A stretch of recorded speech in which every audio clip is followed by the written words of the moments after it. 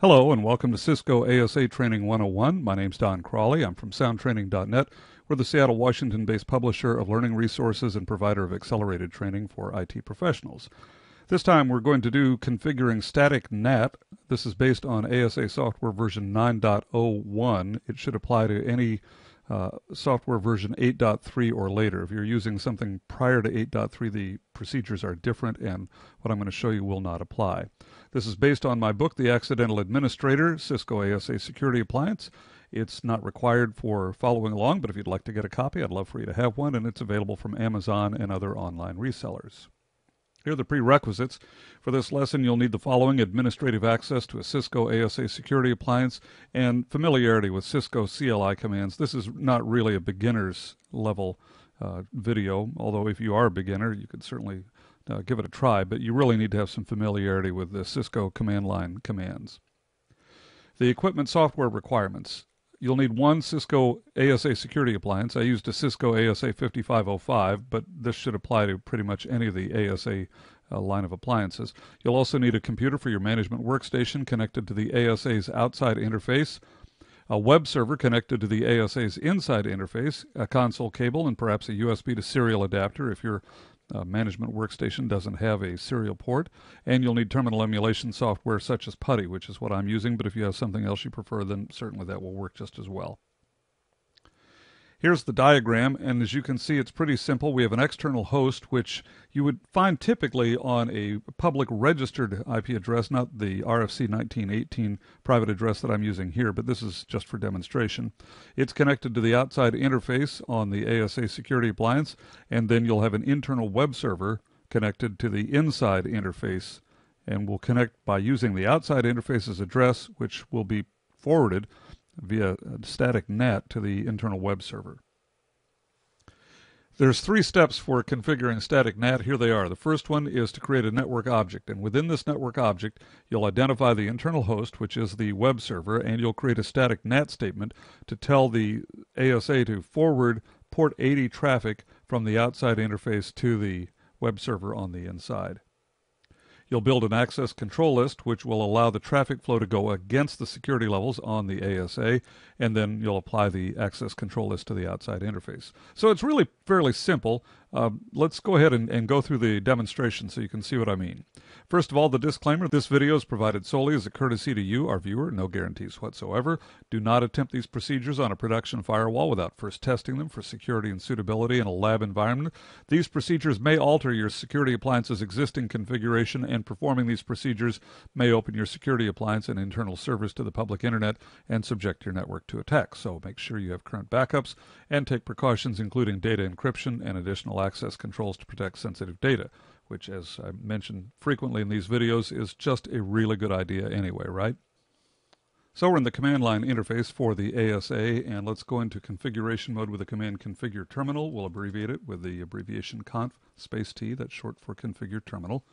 And now we're going to create the network object. So object, network, and then we give it some name. And I like to use really descriptive names, even though it's a bit of a pain to type initially, but that way later on when you're looking at the configuration, you can tell at a glance what's going on. So we're going to call this one outside _to _inside _web _server. And we'll hit enter, and you'll see that the prompt changes. Now we're in network object configuration mode. Let's identify the host, and the host that we're going to identify is the actual web server. So host 192.168.102.5.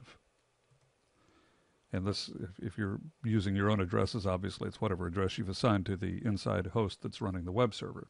Now let's do the NAT statement.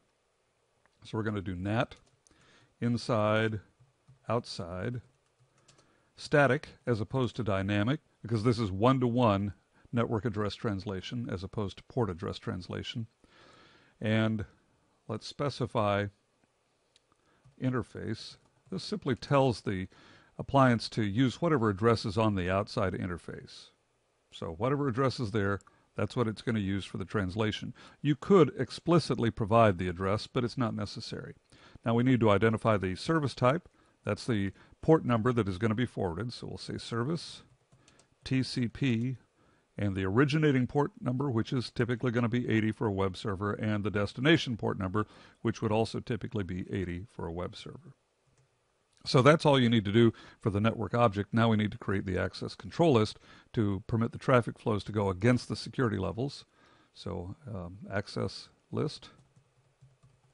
And again, we'll use a descriptive name for it. So outside to web server. Another way of doing the same thing that I did before, just left the underscores out. Maybe not quite as easy to read, but maybe a little easier to type. I'm just showing you different ways of doing it.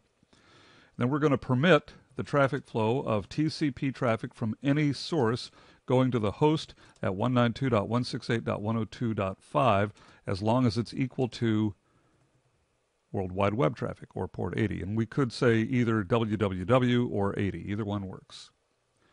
And now we need to apply the access list to an interface, so we'll use the command access-group.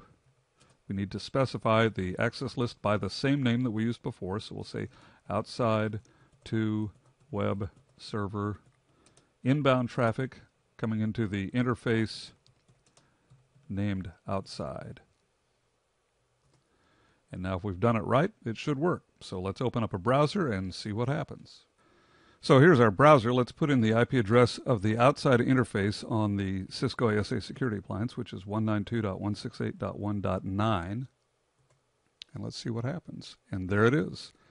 So this particular website, as you can see, it's set up to identify the source IP address, which is the address of my management workstation. But this is the web server running on the inside host on the inside of the firewall, and it is translating 192.168.1.9, the outside address of the firewall, to the IP address on the inside network of the web server, which is 192.168.102.5. So it's really pretty straightforward. I've got a post that describes these steps in detail on my blog. Other resources include the blog at soundtraining.net/blog, as well as our website, soundtraining.net. You can subscribe to our newsletter at soundtraining.net/newsletter. Like us on Facebook. Please like us on Facebook at soundtraining.net/Facebook. Follow us on Twitter and Google+. If you'd like more videos, we've got plenty of them, and we're adding new ones pretty much every week, sometimes more than one a week, sometimes not quite that many, but I try to add at least one a week. At soundtraining.net/videos, our video channel, and the companion book is available at www.soundtraining.net/bookstore. It is the Accidental Administrator Cisco ASA Security Appliance, a step-by-step configuration guide. Well, I hope it's been helpful. For soundtraining.net, I'm Don Crawley. We'll see you next time.